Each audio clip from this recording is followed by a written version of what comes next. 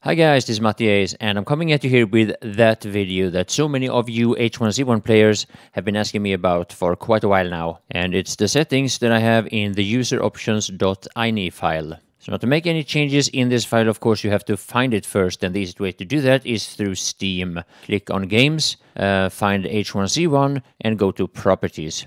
And once you've done that, you want to go to Local Files, which is in the middle, and then the top one out of the four options there, Browse Local Files. Now, being that this is in alphabetic order, you have to scroll down a bit and then just open it in any preferred program. I'm using WordPad.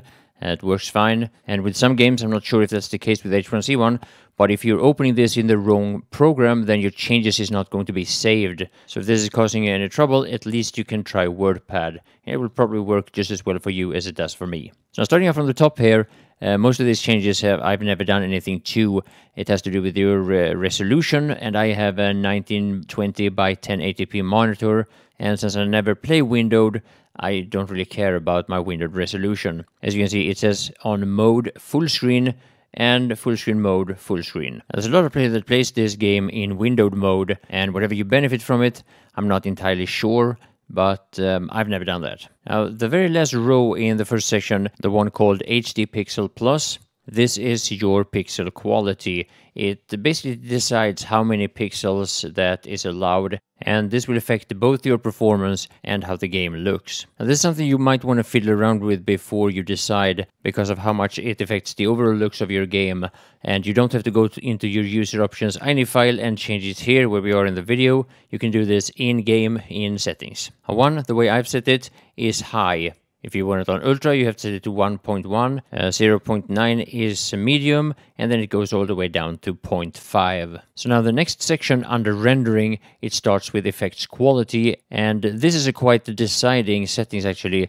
And in all other games that I've ever played, actually, I've always wanted this as low as possible, because all the effects, normally in almost every shooter out there, all this will do to a player like me is blur the vision or make it harder for me to see my opponent. And even though it makes the games look better, having any kinds of effects on in any shooter games has always been a drawback. But not in H1Z1. And that is because in H1Z1 you need these effects on in order to tell where your bullets go, and you will see this on the impact of whatever the bullets hit, which hopefully is going to be an opponent.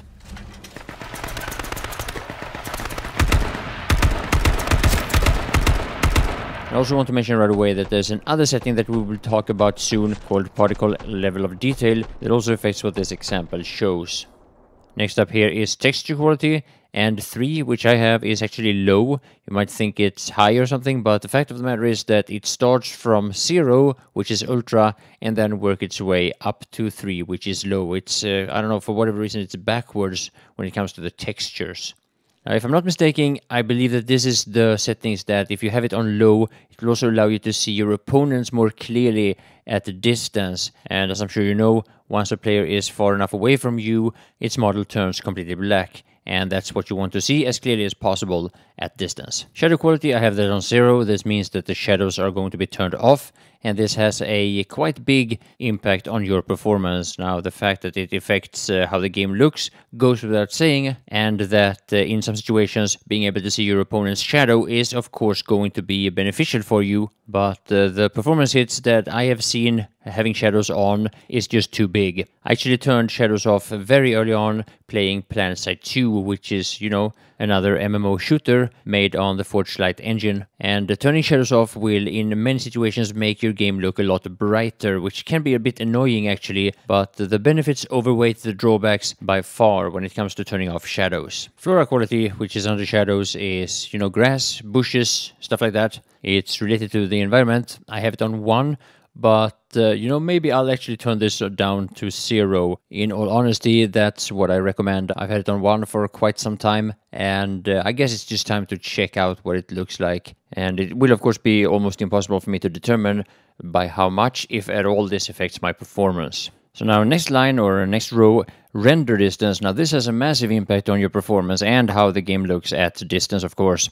At the moment it's set to 1750, which I'm a little bit surprised over, but yeah, I keep changing that if I play Battle Royale. That's because I want to have the render distance at around 2000 when I spawn in, because that will allow you to see the ground from the very time that you drop in your parachute. And then as soon as I feel comfortable, I lower the render distance to around 1000. I've tried lower than 1000, but I get some graphical glitches that are really weird, and I don't know what they are all about. Here you see 2000, lowering it to 1100 at this point in time. And render distance is one of those things, like I mentioned earlier, that was one of the most important things to change in Planetside 2, and it has a big impact in this game too, for obvious reasons.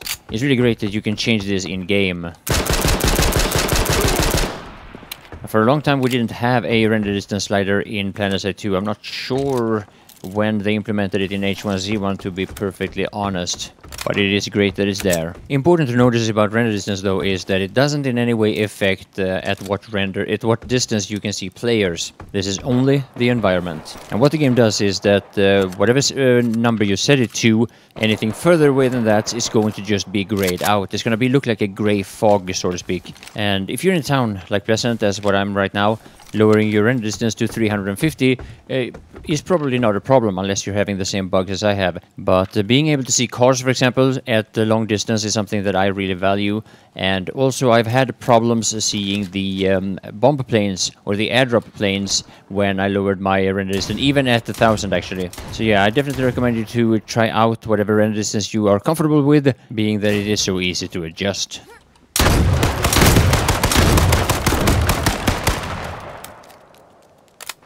The next row is gamma, and by default this is set to 0.5, or well, 0.500,000. For a while, and especially for survival, I set this to 0.75, and that's because the darkness at night. But being that I'm an NVIDIA user, I use the NVIDIA control panel for that instead, and I adjust it. When night comes, I just up the gamma a little bit, and I'm just fine. This works just as well in Rust, as a matter of fact. Now the next line is something that I'm going to take some time to explain.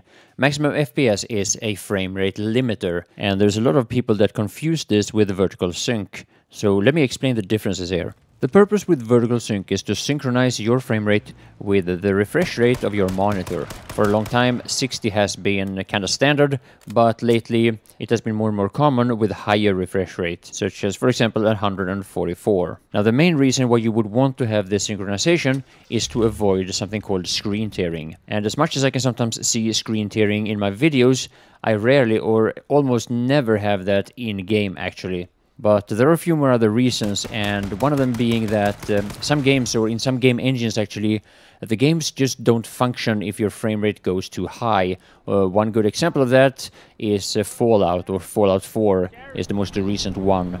What? I scare it.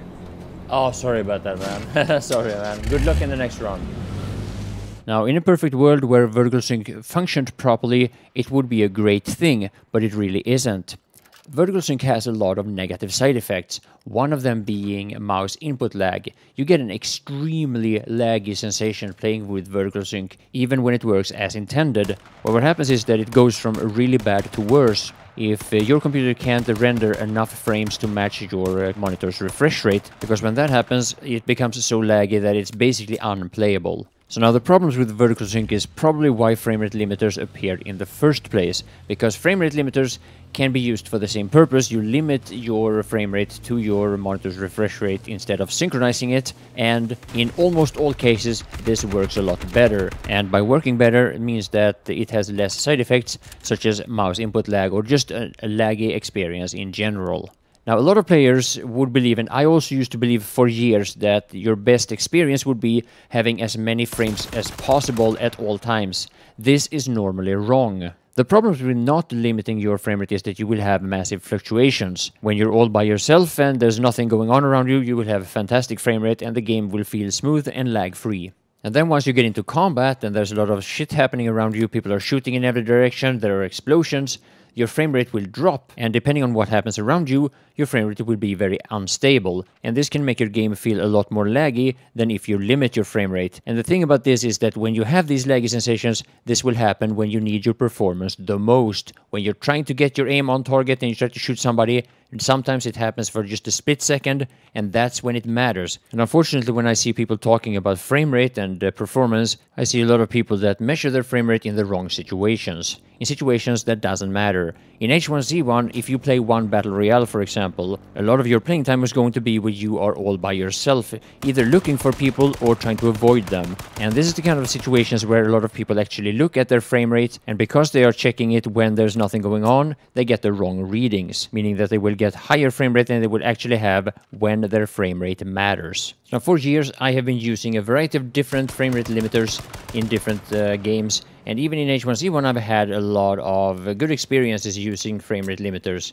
Mostly I've been using the one that's in-game. It's worked fine both in H1Z1 and in Planetside 2, but I will also show you NVIDIA Inspector, a program that I've been using in other games. However, in H1Z1, the main problem, and this is a big problem if you play Battle Royale, your in-game loading time is dependent on your frame rate, meaning that if you limit it, your loading time is going to be longer depending on what you limit it to. And this means that you're going to have a longer time spawning into your parachute, giving you a massive disadvantage in the start of a match. So now why your frame rate affects your loading time, I have no idea. Maybe this is more common than I actually know. Maybe this is common in a lot of games, but it feels like something that should have been fixed decades ago. Now, limiting your frame rate also means that you're not going to have your system running at maximum at all times, and this can be, of course, good for many reasons. It will keep your system cooler, and it will probably show on your electricity bills if you play a lot. It's also very possible that some of your components in your computer will last longer if they're not pushed to the limit every time you play. I'm not an expert in these kinds of things, but for some of you guys who are watching this, this might actually be worth considering. Anyway, I'll just quickly show you NVIDIA Inspector here. This is what it looks like. You click on this little tool symbol to the right here, and you get another window popping up. And here is where you can find the frame rate limiter. Frame rate limiter off. You see me clicking on it right there. And scrolling down here, you can see how this is actually meant to improve the negative side effects with vertical sync, such as input lag. So if you limit your frame rate to 58 frames per second when you are running a VSync at 60 Hz, it might improve input lag. And yeah, there's a couple of other numbers being mentioned here as well. So now once you have decided what you want to limit your frame rates to, you just apply changes. That's important, otherwise the changes will not take effect. I will turn it off again, of course, because I don't use it at the moment. So now under maximum FPS, you have use LOD, it says, means level of detail. And I'll be honest, I am very uncertain about what is the best choice here. It has to do with how certain objects and certain things look at the distance, and I think it's actually better to have it set to 1, because I think that will actually lower your level of detail at the distance, giving you a few more frames per second. On the other hand, though, you want to be able to see your opponents as clearly as possible at the distance, so whether or not this is a side effect you're going to have to live with, I'm not sure about. I hope somebody can explain this better in the comment section below, or on Reddit, where I will post this video as well. Next, you have smoothing. And this will kind of stabilize your frame rate, but it will of course drop it a little bit. And this is there for basically the same reason as I tried to explain about vertical sync and frame rate limiter. Honestly, I'm not sure whether or not this does a good job or not, but it might be worth trying out. Model quality is about how good players look. And yeah, the textures, like the skins and all that stuff. I have it set to 3 just because I'm making videos, but that's not what I recommend if you are looking for performance. I would suggest that you lower this. Next one is fog shadows enable. I have this on, but I recommend you to turn this off. It has to do with fog and gas and all that stuff, about how it looks. But if you're looking for performance, again, you want to turn this off, set it to 0. The next one, AO, stands for ambient occlusion. And this is a visual effect that I believe it's pretty heavy on your system. I'm not entirely sure, but it has to do with making light and certain textures more realistic, something that is quite challenging for game designers and some such. And it was actually used for the first time ever in 2001 in the film Pearl Harbor. Now the next thing, vertical field of view. Mine is 65. That's quite low actually. A lot of people really don't like the settings as low as that. I would say try 70 and see what that feels like. But just keep in mind that you will get lower frame rate the higher your field of view is. Lighting quality. This will affect your performance. If you want to turn it off, you set it to 0. And even though that's not what I have myself, that is what I recommend. VSync or vertical sync, I have it to 0, and let's not talk about that anymore. The next one, however, particles, is very important. I have mine to 1. I think most people would probably recommend 2. And you want to have this on because you want to be able to see the bullet's impact at range. And for me, it's enough to have it on 1, but you probably want to try it on 2 at least before you decide and see what difference it makes when you're shooting at range, when you're trying to adjust your aim based on the bullet's impact. So now once we're done with the rendering, I would like to skip everything down all the way to general.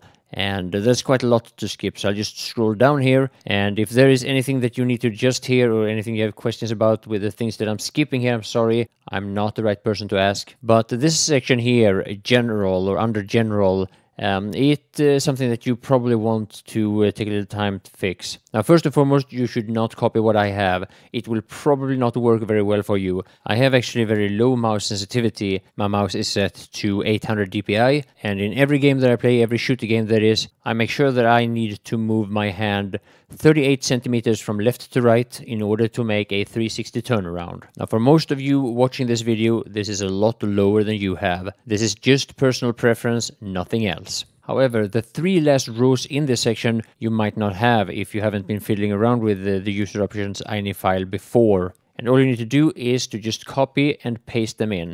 Now, starting with mouse raw input set to 1, this will make sure that your mouse input is raw, meaning that it will not be affected by any other settings such as in Windows and whatever. And unless you know with certainty that you want mouse smoothing, you probably don't want mouse smoothing. Now, raw mouse input, or mouse raw input as it's called here, is meant to disable any kind of acceleration or deceleration, and it is very unusual that any experienced first-person shooter uses any kind of acceleration. But there are programmers that uses this, but if you want to use it, you really have to make sure that it is set correctly, and it's probably going to be very hard to get your settings the way you want them when you switch from one game to another. So as I just said, I don't want the mouse smoothing, so I have it off. And the last row, reduce input lag, I have that on. Unfortunately, this doesn't really help for me, and I'm not sure if there's any way to fix it. And the thing is that I sometimes feel a delay when I press the left mouse button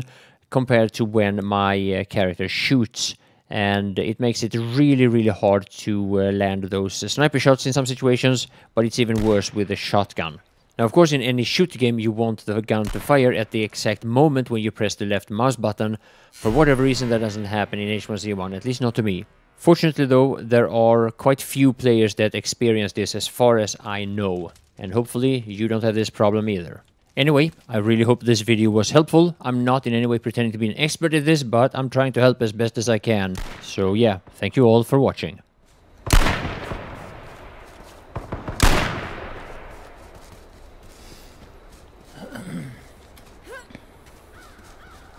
Good game.